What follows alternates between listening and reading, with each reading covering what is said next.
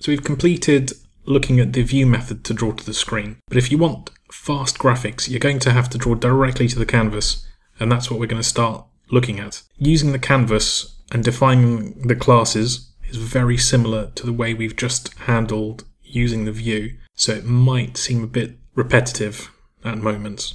We're going to replace the layout XML with a class that will draw directly to the canvas. If you can start by creating an animation activity 002 activity class, that'd be great, and I think you all know how to do that by now.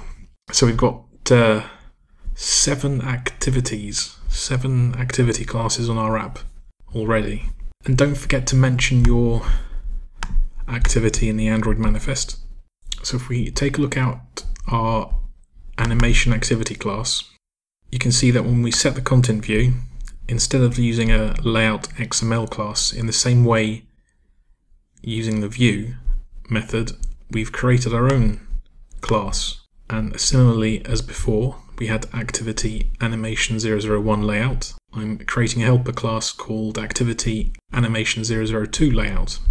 So if we open up the layout file, when drawing directly to the canvas, if you look up the documentation, which you can find at this location, our class responsible for drawing and managing our layout has to extend the surface view. And it also needs to implement a thread. So we're going to implement the runnable interface. We've already overridden a method, and we've created a constructor for our class. And I think that's where I want to leave it for this tutorial.